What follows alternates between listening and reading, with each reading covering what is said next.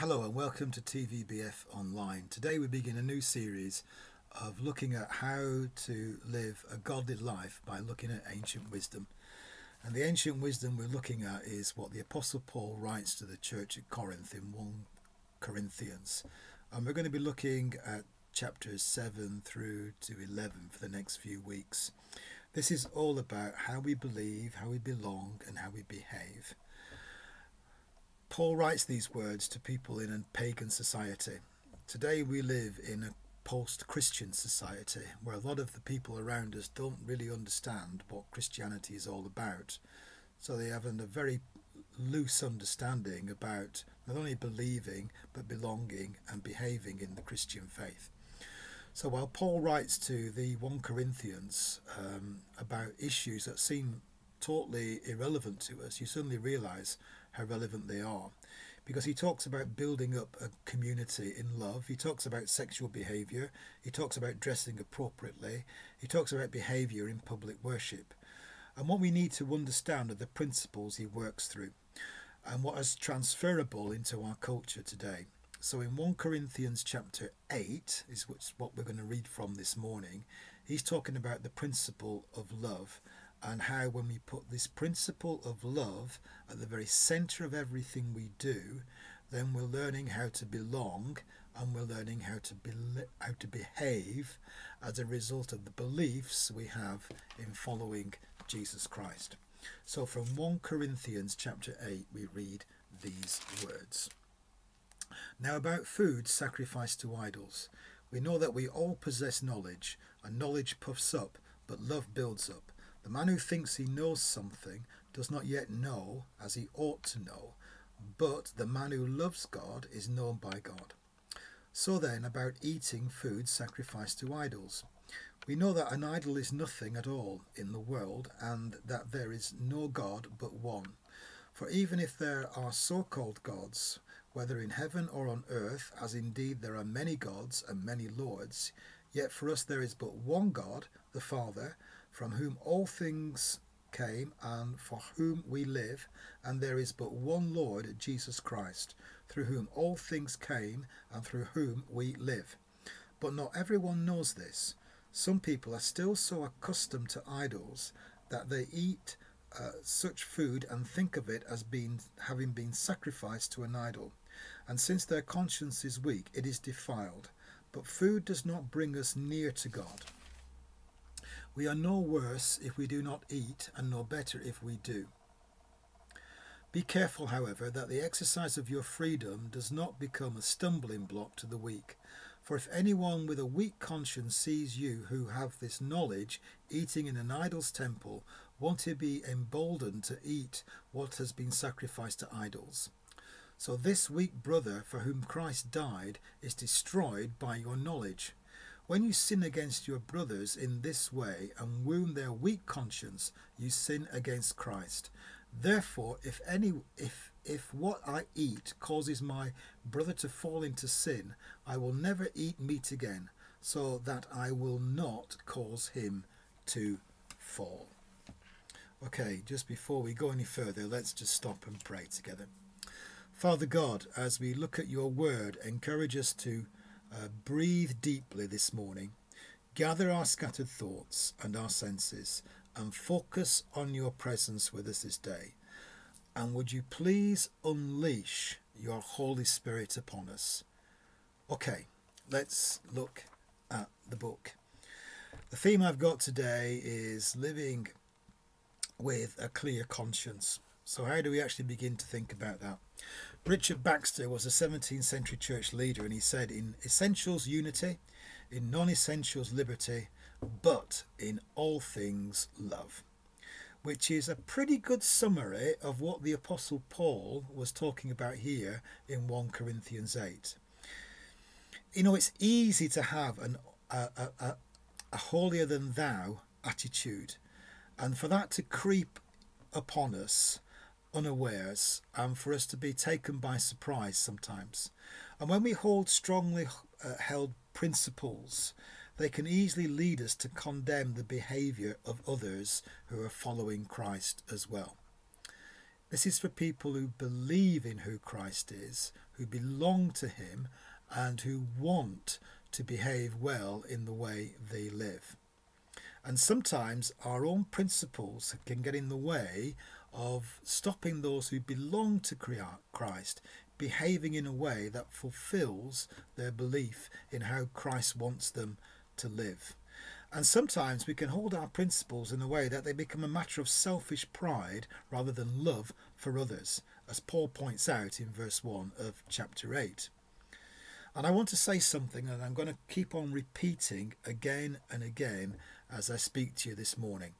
And it's very simply this: when God measures a person's growth in discipleship, he puts the tape measure round the heart and not around the head, which is what the Apostle Paul does here in 1 Corinthians 8. So how do we live a distinctive lifestyle while still remaining concerned about the welfare of others?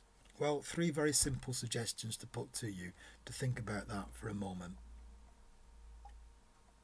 The first thing is this: live with your judgments in full view of everybody else, because knowledge puffs up, but love deflates. When we criticize someone else's religious devotion to God, we sit in judgment over them. So our language of theological learning is only one factor we need to take into account when we're making a judgment. Here in Corinth, it was about eating meat which had been sacrificed to idols. Now, Corinth was a place where people knew their rights. It was a culture where everyone knew their rights. The well-to-do and the knowledgeable knew their rights and insisted upon them. This led to a confusion between rights and freedom. And Paul was concerned about the use of personal rights, irrespective of the impact upon others. Paul's main argument is that our own rights are not for our own benefit, but always for the benefit of others. Knowledge must be essential, but it is not sufficient when making a decision.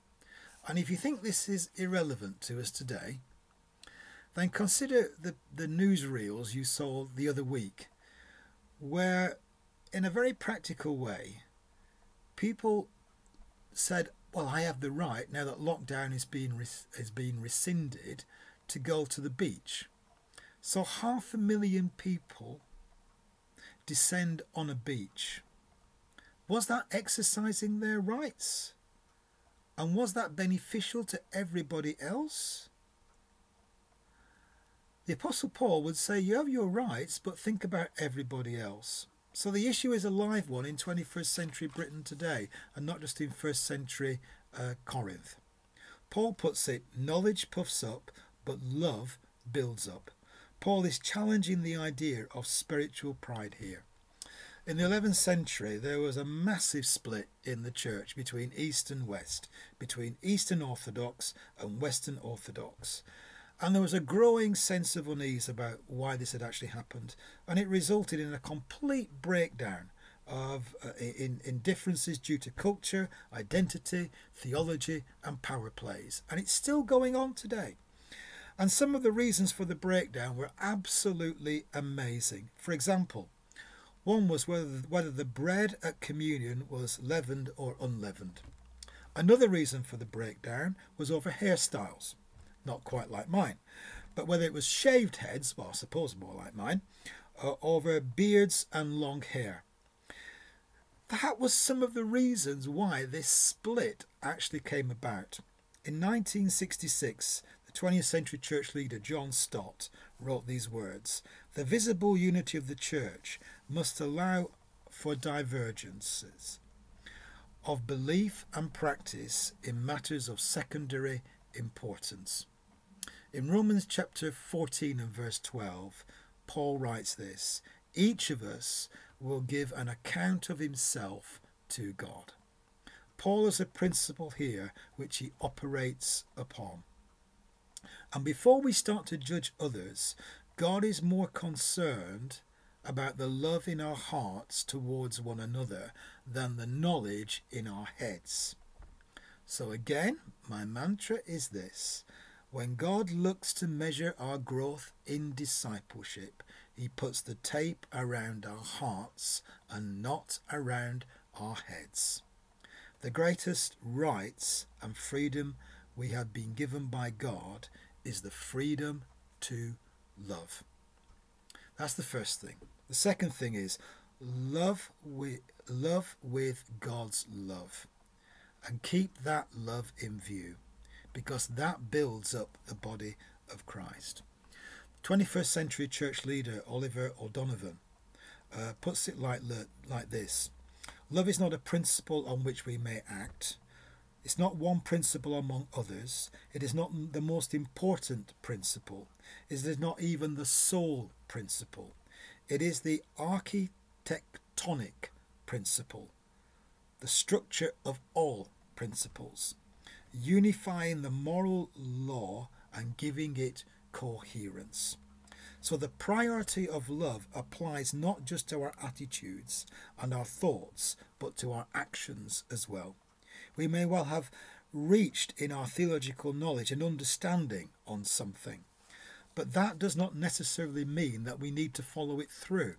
Our freedom needs to be exercised lovingly, so that, as Paul says in verse 8, we do not cause a stumbling block to the weak. In Galatians 5 and verse 13, Paul writes about serving one another humbly in love. That literally means to be a slave to somebody else. And love is the all-embracing context of what he is saying. It is doing away with the two strong Western views that hold our hearts together. One is the individual, and the other is the right to choose. And it's not about meeting our own autonomous desires. And it's nothing to do with the opportunity of endless choice. Paul says it is God's love which impacts our individualism and impacts our freedom of choice. Paul is saying that there is no free-for-all here. Paul is looking for the heart motivation behind it. If we are motivated by the love of God and to glorify God, there will be a thinking about not what benefits us, but what is beneficial to others as well. So Paul writes in chapter 8 and verse 13 here, therefore, if what I eat causes my brothers to fall into sin, I will never eat meat again, so I will not cause him to fall. So Paul is not advocating a line, a live and let live sort of attitude, but whether we are living for God and being guided by God. That's the principle. And remember again, this is that when God wants to measure the growth of your discipleship and my discipleship, he puts the tape around my heart and your heart and not around my head or your head. That's what Paul is always saying. That's the nail he is driving home here. The principle of love he is driving home here. And the last thing I want to say to you is this. Live with a clear conscience before God, because love clarifies all things. And some things are clear and crucial. Doctrinal and ethical matters, they are important. They are not open for negotiation. But here Paul is addressing disputable things. In the film The Apostle, there is a scene where Sonny, the Pentecostal preacher, watches a Catholic priest blessing a fishing boat. And he's using holy water, he's all rolled up, he's attended by acolytes and crucifers, and he's doing the whole business, the whole 10 yards. And Sonny stands back and he's amazed at what he says. But then he says approvingly, he says this, you do it your way and we do it mine. But in the end, we get it done, don't we? And that's the important principle. You live with a clear conscience because love clarifies everything, and God's love makes everything crystal clear. In Romans 14 and 15, Paul writes, not about food, but about days. He says, one person esteems one day better than another. while another esteems all days alike. Each one should be fully convinced in his own mind. Two of the great church leaders, or evangelicals and charismatics, I would say, of the 19th century church. One was D.L. Moody and the other was C.H. Spurgeon. And when Moody first came to England, he paid Spurgeon a visit. And Spurgeon opened the door, and he was smoking what he normally smoked, with a big fat cigar. Moody stood back and looked absolutely astounded and shocked. And he said, "How can you, a man of God, smoke a cigar?" And Spurgeon just puffed again on his cigar. He didn't take an offence, but simply pointed to Moody's rather round belly and asked him, "How can you, a man of God, be so fat?" The fact is, they disagreed on the minor issues of smoking and diet. Moody stayed fat and Spurgeon kept on smoking. And they became the best of friends. Now today, knowing what we know about smoking and knowing what we know about weight gain, then both of them might have been better off considering what they were doing for their health and for the welfare and well-being of their bodies. But Paul here in 1 Corinthians 8 urges us to recognise that love builds up community. Knowledge puffs up, but when knowledge becomes the benchmark over love, we hurt others. When rights and liberty and freedom become the benchmark over love, we sin against Jesus himself. Because Paul said, when you sin against your brothers in this way and wound their weak conscience, you sin against Jesus, or you sin against Christ. 1 Corinthians 8 verse 12. So as we live with a conscience before God, we need at times to exercise the same self-discipline as Paul did here, as he wanted these Corinthians to do. And he wants us to learn, and he wants us to understand that when God measures our growth in discipleship and in Christ-likeness, he puts the tape around our hearts and not around our head. Repeat after me. When God wants to measure our growth in Christ-likeness, he puts the tape around our heart and not around our head. And I think that's a pretty good way to live a godly lifestyle today. Now, what do you think? Let's pray.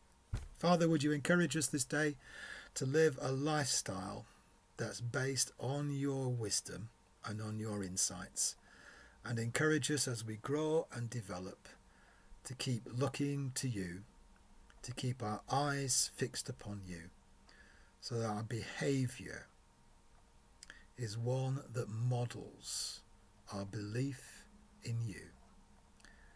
And so as we belong to one another, we learn how to love one another better. We pray this now in Jesus' name. Amen.